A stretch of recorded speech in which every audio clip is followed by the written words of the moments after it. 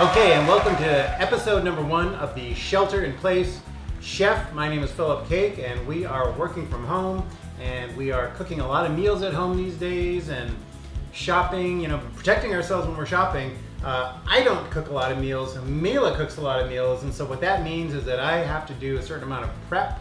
And so tonight, she is cooking a delicious chicken, and we are going to make mashed potatoes in the Instapot, because you can make them really quick. You can make everything in the Instapot. In fact, you can live your whole life making everything from the goddamn Instapot. It is fantastic. I am sold.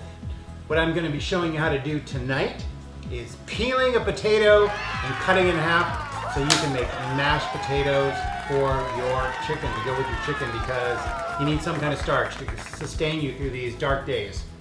But as always, before you get started making any kind of food, you want to make sure that your whole your preparation is ready to go. Your cutting board, everything is cleaned off. You're good to go. And to that end, you want to open a nice bottle of wine or mix yourself a drink or something like that.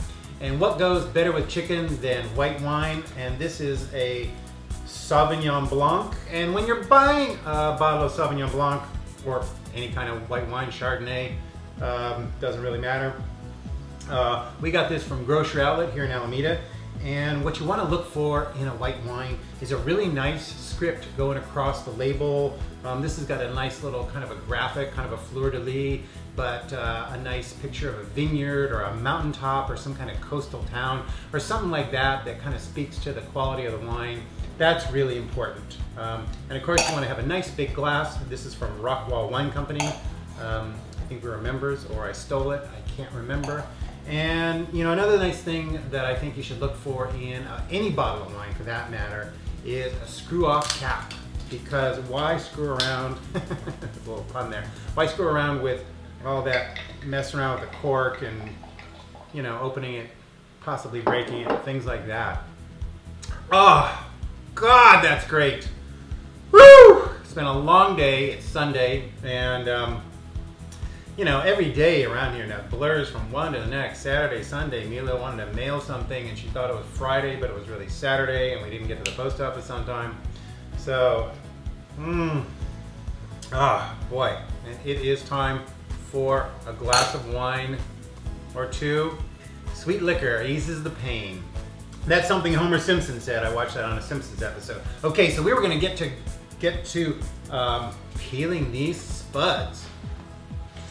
And look at these. We got these from Grocery Outlet too. They're in a bag, a large bag. And look at these delicious. It's brown and they've got little dimples on them. And what you're going to want to do is scrape those dimples off and just shave all of this stuff off, because potatoes are grown in the dirt and you want to get all that dirt off of your food. Sometimes people use manure for, like, fertilizer or whatever. I don't want that on my potatoes. So we're going to peel these and we are going to get them in this Instapot so that we can have some delicious mashed potatoes. All right, let's get going.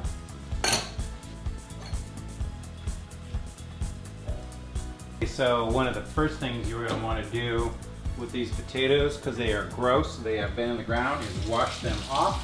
I give them a nice scrub over here, and I keep a colander next to me so that I can just toss them in the colander and they can drain. Basically, you want to have two things when you peel potatoes. You want to have a potato peeler, of course, duh, and a sharp knife. And basically, you could go out and you could spend a lot of money on getting your knives professionally sharpened, but why bother when you can buy something like this Chef's Choice for like $8 or $9, and I think it does a pretty good job. So I always make sure that I sharpen my knives before I am ready to cut my potatoes.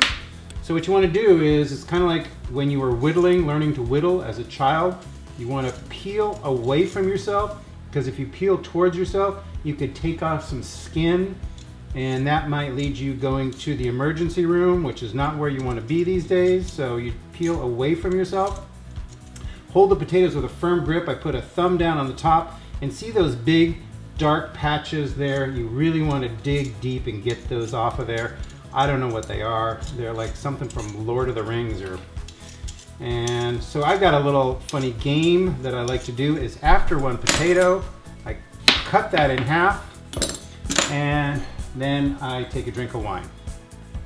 And that makes the process go a lot faster. So I'm gonna just peel another potato, one more potato, 3 potato, drink.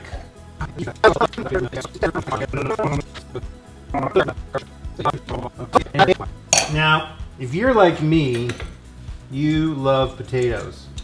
And fried potatoes, baked potatoes, potato shrimp, shrimp cocktail, shrimp Louis.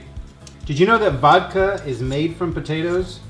Another one of my favorite things. Oh my God, this is like a cancerous tumor in your potato and you want to get that out of there because it's not likely you'll get cancer from this, but we don't want to take that chance. If I was very resourceful, I could make a batch of vodka from this, and we're going to set it to the open position and we're going to open the Instapot. And this is a really good example of being prepared for when you're cooking. There's a little bit of rice left in my Instapot, so now I have to clean it before I put my potatoes in. All right, so we have cleaned out our Instapot. There is no more rice residue. So we're gonna take and we're gonna put these potatoes in the Instapot. Do we need to clean them? Rinse them, right. You wanna rinse them first, actually. All right, so we're gonna put the potatoes, whoops. And one fell on the floor, no big deal. So I don't know how much water we need to put in there or what setting or anything else other than what I was told was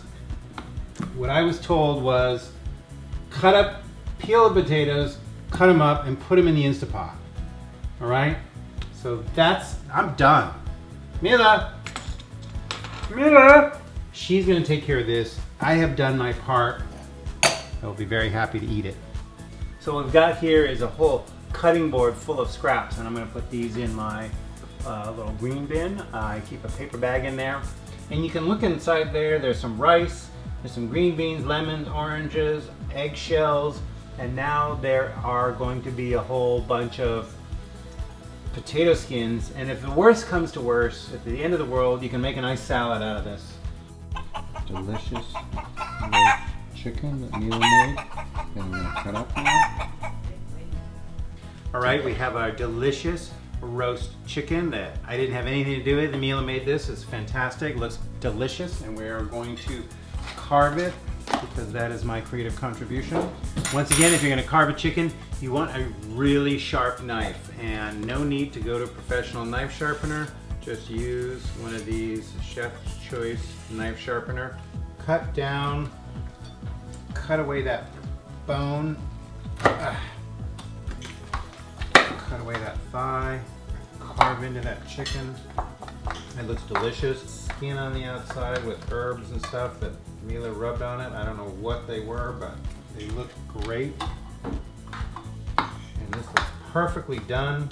It's not pink, it's still white. You can just smell that delicious chicken. Does that look, whoops, oops. Gotta be careful not to tip the plate up to the camera because the juice runs off. But does that look fantastic or what? All right, and we have a delicious chicken and mashed potato meal. And remember that I made the mashed potatoes. I didn't make them, but I cut them, peeled them and cut them. Mila made a delicious, looks like a gravy. Like a gravy. Creamy gravy on top of your mashed potatoes. You make that out of stuff from the chicken. Of course, to top it off, I'm sure the chicken looks delicious, but let's try out those mashed potatoes. Oh my God, those are fantastic. The mashed potatoes are fantastic. They are creamy, they're savory, they're smooth, they taste like potatoes. They're everything that you would want in a mashed potato because they're mashed potatoes. I've also got some healthy broccoli, and of course, let me try out the chicken here. Oh my God.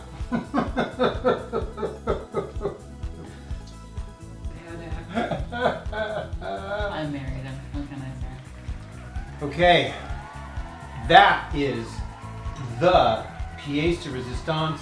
This is roast chicken with gravy and mashed potatoes and broccoli. And if you left off the broccoli, it would be perfect. This is the Shelter in Place Chef. Thanks for watching. If you enjoyed the video, give us a thumbs up. Leave a comment below. Subscribe to my channel. And stay tuned for more fantastic meals. Not entirely made by me. Thank you, Mila. You're in the shot.